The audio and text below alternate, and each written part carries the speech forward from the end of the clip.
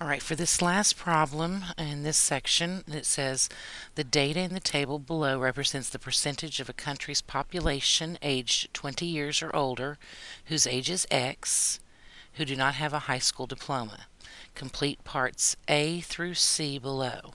So we have our age, and they say treat this like X, or treat it like the independent variable. And then we have our percentage without a high school diploma that they're calling P, so we're going to treat this like our Y. In order to create the scatter diagram, we're going to put these points in on our calculator in our list 1 and our list 2.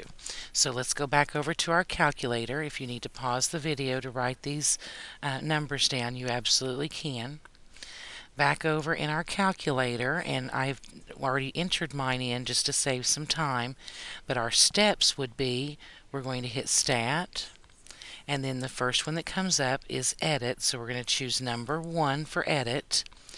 We're going to put all of our ages in the L1 and the percentages in the L2. So if you need to stop and put those in, go right ahead. Once you've put the ages and the percentage in, we're going to do second mode to quit. Second y equals to get to our stat plot menu. We're going to choose number 1 or just hit enter. Remember, your on must be highlighted, so we hit enter to toggle that on and off. Your type has to be a scatter plot. The X and the Y list must be L1 and L2. And then we do zoom 9 for our statistical window. So this is what the scatter diagram of that data matches. So now back in our question here, let me go back to that. It looks like what we have on our screen most closely resembles this picture. Now it says use the graph to determine which sentence below best describes the relation between age and percentage of the population without high school diploma. So we're trying to figure out what kind of a relationship that we're looking at here. Is it linear? Is it quadratic? Is there nothing going on? Well, it looks to me like that this would be quadratic in nature. It's actually kind of part of that U shape there. So actually our answer would be that there appears to be a quadratic relation between age and percentage. Now let's see, what else are they going to have us do? It says based on your response, find either a linear or quadratic model. So we said this was going to be quadratic. So we're going to be choosing a quadratic model that best describes this relation. Okay, well, let's go back to our calculator to help us do this. If you'll remember the steps for finding a line of best fit, we did those before.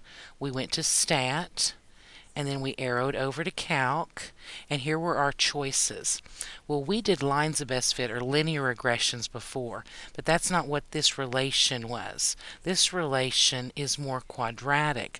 So you see that number 5 below that, it says quad reg, meaning quadratic regression. So we're going to choose the correct one, which this time is number 5, and hit enter. Now it is giving us the coefficients for our quadratic regression. So if we were going to write this out, we would want to write it out as, and remember we're going to do this as a function also. This is the percentage in terms of A for age would be 0.016 x squared minus 1, oops, can't see that, 1.1, if I go with 3 decimal places, 16x, and then plus 29.769. So this is our quadratic of best fit. So back on our paper, hopefully they have one of those as our choices, and they absolutely do right here. Now then, the last part says predict the percentage of 45-year-olds. Well, if we have our function now, we can replace the A with 45, and we should end up getting 12%.